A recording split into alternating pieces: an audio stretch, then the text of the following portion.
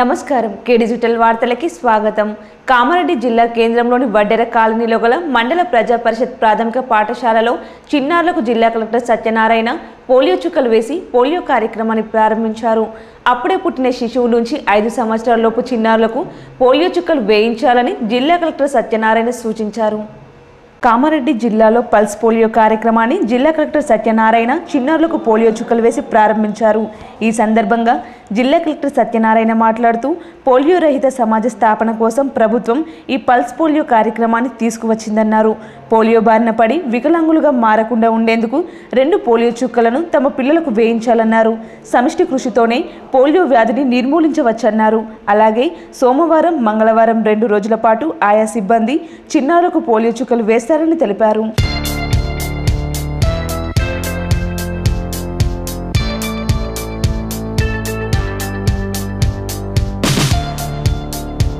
ఈరోజు ముఖ్యంగా 1,09,000 మందికి మనం పల్స్ పోలియో వేయాల్సిన ఆవశ్యకత ఉంది. ఇందులో 2,552 మంది ఎంప్లాయీస్ అందరు ఇన్వాల్వ్ చేస్తున్నారు. మీ అందరి ద్వారా ప్రజలందరినీ కోరేది ఏంటంటే 0 నుంచి 5 ఇయర్స్ 5 సంవత్సరాల లోపు ఉన్న పిల్లలందరూ కూడా 2 పోలియో చుక్కలు వేయించి పోలియో బారి నుంచి దూరం పిల్లలు చేయాలి. మనం ముందు ఏ తల్లిదండ్రులకైనా పిల్లల సంతోషమే వారి సంతోషం, పిల్లల ఆరోగ్యమే వారి ఆరోగ్యం, పిల్లల అభ్యున్నతి వారి అభ్యున్నతి. సో మీ పిల్లల్ని బాహుబల్, బాహుదిల్, బాహుమన్ ఉండాలంటే ఖచ్చితంగా పల్స్ పోలియో 2 చుక్కలు వేయించి వారిని ఈ మహమ్మారి నుంచి దూరం చేయాలని అందరినీ కోరుతున్నాను. ఇంట్లో దొంగతనం జరిగితే పోలీసులతో చెప్పుకుంటాం, కష్టం వస్తే దేవునికి మొరపెట్టుకుంటాం. మరి ఆ దేవునికి రక్షణ లేకుండా పోతే ఆ దేవుడు ఎవరితో చెప్పుకోవాలి? లక్షల విలువ చేసే పంచలోహ విగ్రహాలను ఎత్తుకెళ్లి దేవునికే శతగూపం పెట్టారు. కామారెడ్డి జిల్లా కేంద్రంలో అతి పురాతన చరిత్ర కలిగిన ఆలయం అది. వేలాది మంది భక్తుల కొంగు బంగారంలా వర్ధిల్లుతూ కోరిన కోరికలు తీర్చే వేణుగోపాల స్వామిగా అక్కడ వెలిశాడు వెంకటేశ్వరుడు. ప్రతిరోజు మాదిరిగానే ఆలయంలో పూజలు ముగించుకొని ఆలయ పూజారులు తాళం వేశారు. మరి కాసేపటికి వెళ్ళి చూసేసరికి గర్భగుడిలో ఉండాల్సిన కృష్ణ, సత్యభామ, రుక్మిణీల పంచలోహ విగ్రహాలు మాయమయ్యాయి. వెంటనే పోలీసులకు సమాచారం అందించగా జిల్లా ఎస్పీ శ్వేత, డీఎస్పీ ప్రసన్నరాణి, సిఐ శ్రీధర్ కుమార్ ఆలయానికి చేరుకుని విచారణ చేపట్టారు. డాగ్ స్క్వాడ్తో వెతికారు. ఈ సందర్భంగా సిఐ శ్రీధర్ కుమార్ మీడియాతో మాట్లాడుతూ దొంగతనానికి సంబంధించిన వివరాలను సేకరిస్తున్నామని, త్వరలోనే నిందితులను పట్టుకుంటామని అన్నారు.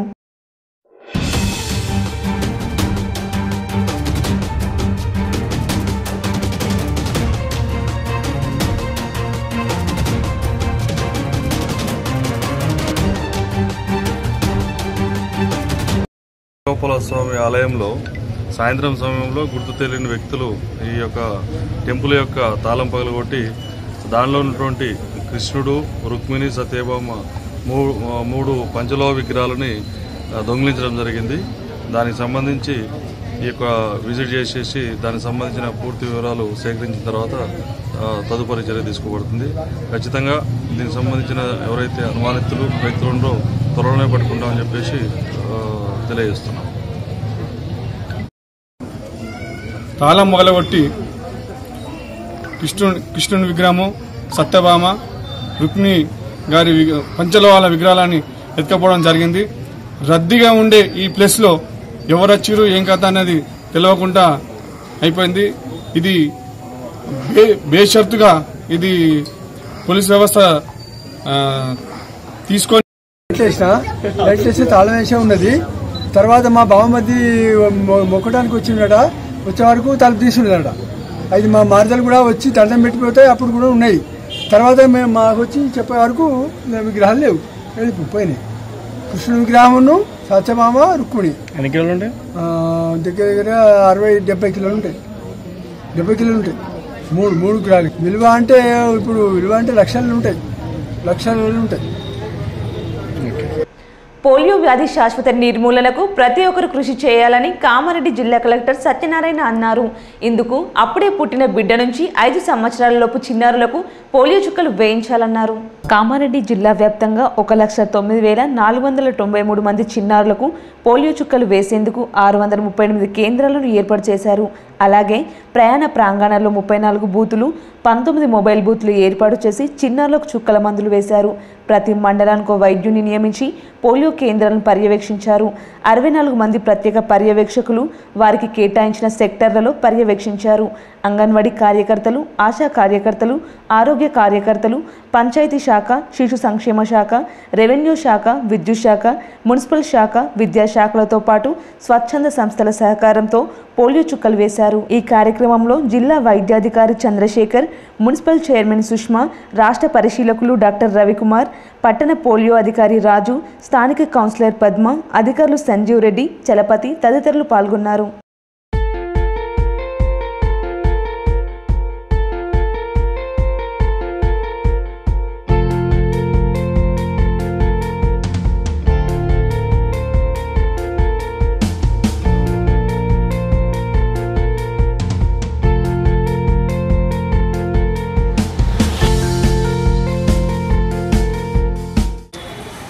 ఈరోజు పల్స్ పోలియో కార్యక్రమం సందర్భంగా జిల్లా మొత్తం 638 సెంటర్స్ ఏర్పాటు చేసి పల్స్ పోలియో సెంటర్స్ 1,09,000 మంది పిల్లలకు 0 నుంచి 5 సంవత్సరాల్లో పిల్లలకు ఈరోజు పల్స్ పోలియో చుక్కలు వేయాలి. ఈ కార్యక్రమంలో 2,520 మంది గవర్నమెంట్ సిబ్బందితో పాటు ఎన్జిఓస్ అయిన Lions club, rotary club and ఇతర ప్రజా సంస్థలందరూ కూడా పార్టిసిపేట్ చేస్తారు. ప్రజాప్రతినిధులు కూడా పార్టిసిపేట్ చేస్తున్నారు. ఈ కార్యక్రమాన్ని మన జిల్లాలో ఉన్న పిల్లలందరూ కూడా ఎట్టి పరిస్థితుల్లో 2 చుక్కలు పోలియో చుక్కలు పడేటట్టు చేయాలని ఈ సందర్భంగా అందరూ కోరుతున్నాను. దాంతోపాటు జిల్లా ప్రజలందరూ కూడా ఖచ్చితంగా మీ పిల్లల్ని పల్స్ పోలియో సెంటర్స్ 639 సెంటర్స్ తీసుకొచ్చి చుక్కలు వేయాలని కోరుతున్నాను. ఈ చుక్కలు వేయడం ద్వారా మహమ్మారైన పల్స్ పోలియో చుక్కలతోటి మహమ్మారైన మనకు పోలియో వ్యాధి నుంచి మన పిల్లల్ని, ఎందుకంటే ఏ తల్లిదండ్రులకైనా పిల్లల ఆరోగ్యం, పిల్లల సంతోషమే వారి సంతోషం, వారి ఆస్తి కూడా అదే.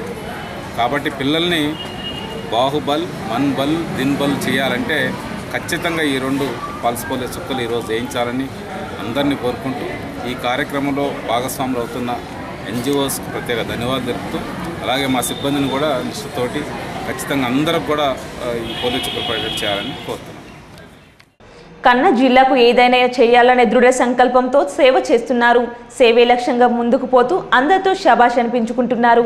కన్న ఊరు కార్యక్రమంతో తమ కళలను సాకారం చేసుకుంటున్నారు పూర్వ నిజామాబాద్కు చెందిన 2009 బ్యాచ్ ఎస్ఐలు. నిజామాబాద్ పూర్వ జిల్లాకు చెందిన 36 మంది 2009 బ్యాచ్కు చెందిన ఎస్ఐలు మద్నూర్ మండల కేంద్రంలోని 30 మంది పేద విద్యార్థులకు సైకిళ్లను, ఆశ్రమంలోని వృద్ధులకు దుప్పట్లను జిల్లా ఎస్పీ శ్వేత చేతుల మీదుగా పంపిణీ చేశారు.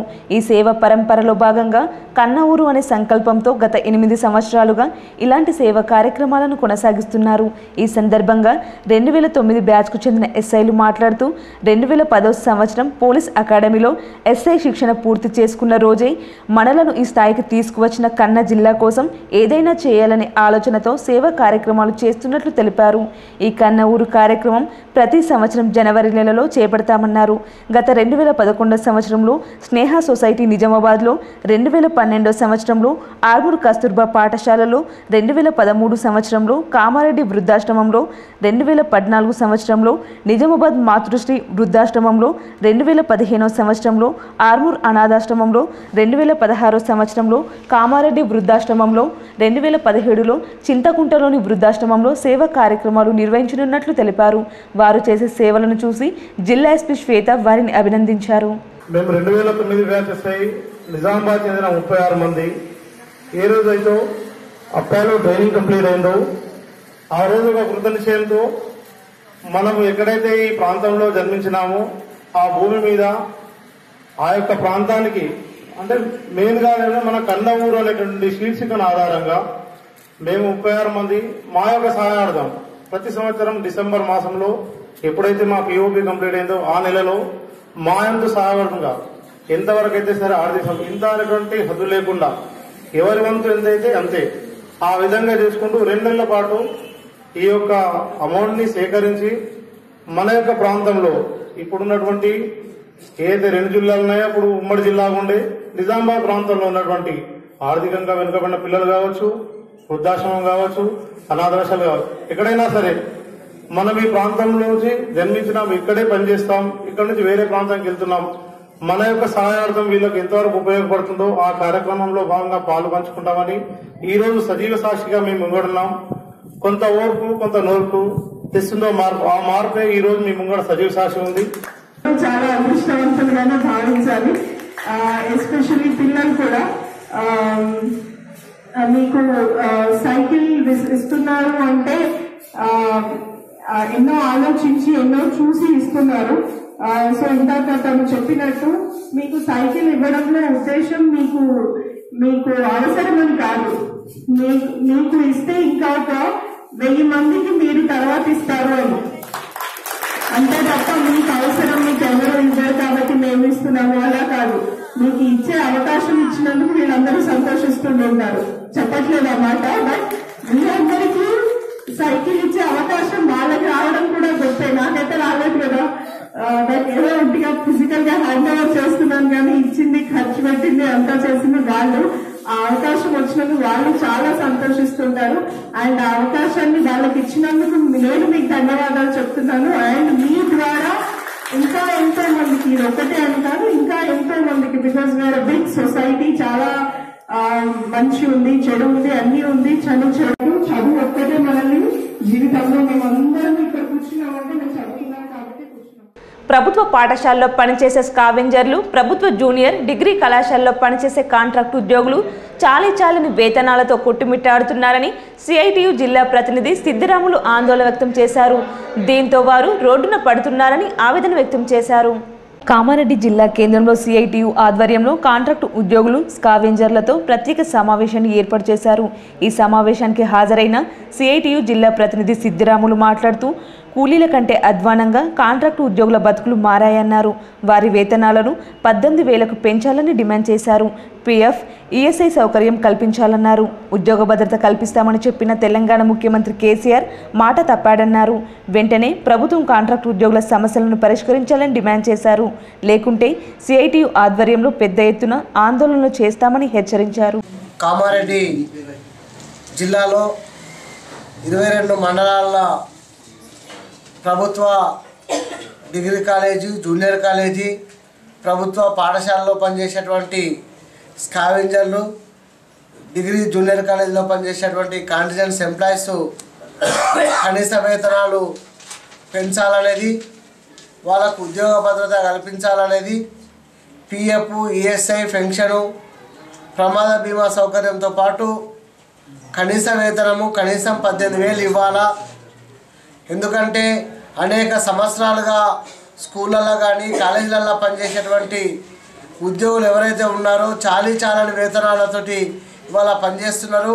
కేవలం 1,000 రూపాయల నుంచి 2,500 మాత్రమే ఇవాళ వేతనాలు వస్తున్నాయి. మరి 500 కానీ 2,000 కానీ కనీసం రోజు లెక్క పెడితే కనీసం ఇవాళ 20 రూపాయలు 30 రూపాయలు కూడా కూలీ కూడా పడతలేదు. అడ్డా మీద కూలీల కంటే అధ్వానంగా స్కూళ్ళలో పనిచేసే స్కావెంజర్లది కానీ, ప్రభుత్వ డిగ్రీ జూనియర్ కాలేజీలో పనిచేసే కాంట్రాక్ట్ ఎంప్లాయీస్ కానీ ఇవాళ బతుకు మారడం లేదు. తెలంగాణ రాష్ట్రం వస్తే ఇవాళ బతుకు మారుతుంది, కనీస వేతనాలు పెరుగుతాయి, అదేవిధంగా ఉద్యోగ భద్రత కల్పిస్తామని ముఖ్యమంత్రి కేసీఆర్ ఉద్యోగులకు ఇచ్చినటువంటి హామీ ఇవాళ 4.5 సంవత్సరాలు గడుస్తున్నా ఎక్కడేసిన గొంగడు అక్కడనే ఉన్నది. చాలని వేతనాలతోటి అర్ధ ఆకలితో పస్తులుండేటువంటి పరిస్థితి ఏర్పడుతున్నది. ఇప్పటికైనా తెలంగాణ రాష్ట్ర ప్రభుత్వం వెంటనే తక్షణమే జోక్యం చేసుకొని స్కూళ్ళల్లో పనిచేసేటువంటి స్కావెంజర్లకు, అదేవిధంగా ప్రభుత్వ డిగ్రీ జూనియర్ కాలేజీలో పనిచేసేటువంటి కాంట్రాక్ట్ ఎంప్లాయీస్కు కనీస వేతనం 18,000 ఇచ్చి ఉద్యోగ భద్రత, పిఎఫ్, ఈఎస్ఐ పెన్షన్ తదితర డిమాండ్లను వెంటనే పరిష్కారం చేయాలా. లేకుంటే రానున్న రోజుల్లో పెద్ద ఎత్తున ఆందోళన చేస్తాం. ఈ ఆందోళనకు రాష్ట్ర ప్రభుత్వం కానీ, జిల్లా కలెక్టర్ కానీ, డిఓ కానీ బాధ్యత వహించాలనేది సిఐటియు కామారెడ్డి జిల్లా కమిటీ పక్షాన. పోలియో నిర్మూలనకు ప్రతి ఒక్కరూ కృషి చేయాలని ఉమ్మడి జిల్లాల జడ్పీ చైర్మన్ దఫేదార్ రాజు పిలుపునిచ్చారు. అప్పుడే పుట్టిన శిశువు నుంచి 5 సంవత్సరాలలోపు చిన్నారులకు పోలియో చుక్కలు వేయించడం మర్చిపోవద్దని చెప్పారు. నిజాంసాగర్ మండలం మహమ్మద్ నగర్ గ్రామంలో పల్స్ పోలియో కార్యక్రమాన్ని ఉమ్మడి జిల్లాల జడ్పీ చైర్మన్ దఫేదార్ రాజు డాక్టర్ స్పందనలు ప్రారంభించారు. ఈ సందర్భంగా చిన్నారులకు పోలియో చుక్కలను వేశారు. ఈ సందర్భంగా ఉమ్మడి జిల్లాల జడ్పీ చైర్మన్ దఫేదార్ రాజు మాట్లాడుతూ ప్రతి ఒక్కరూ చిన్న పిల్లలకు పోలియో చుక్కలు వేయించాలన్నారు. 3 రోజుల పాటు సిబ్బంది గ్రామాల్లో పర్యటించి పోలియో చుక్కలను వేయడం జరుగుతుందన్నారు. ముఖ్యంగా యువకులు దీనికి సహకరించాలన్నారు. ఆయా వీధుల్లో చిన్నపిల్లలు కనిపిస్తే పోలియో డ్రాప్స్ వేయించుకున్నారా లేదా అని తెలుసుకొని వారి నిండు జీవితానికి 2 చుక్కలు వేసి పోలియో రహిత రాష్ట్రంగా తీర్చిదిద్దాలని సూచించారు. ఈ కార్యక్రమంలో వైద్య సిబ్బంది, నాయకులు వాజిద్, విజయ్, ప్రకాష్, రాము, ఆటో సురేష్, సాయిలు తదితరులు పాల్గొన్నారు. కుల వ్యవస్థను నిర్మూలించాలని సైన్యసేన, బజరంగ్ దళ్ ప్రతినిధులు డిమాండ్ చేశారు. కులాల వారీగా విభజించుకొని మనలో మనమే గొడవలు పడుతూ మన భారతదేశం పరువు తీస్తున్నామన్నారు. కుల వ్యవస్థను నిర్మూలించాలని కోరుతూ కామారెడ్డి మండలం గూడెం గ్రామంలో సైన్యసేన, బజరంగ్ దళ్ ఆధ్వర్యంలో ర్యాలీ నిర్వహించారు. గ్రామంలోని ప్రధాన వీధుల గుండా ర్యాలీని చేపట్టారు. ఈ సందర్భంగా సైన్యసేన, బజరంగ్ దళ్ ప్రతినిధులు మాట్లాడుతూ దేశంలో అన్ని కులాలు సమానమేనని, కానీ కొందరు స్వార్థంతో కులాల చిచ్చు పెడుతున్నారన్నారు.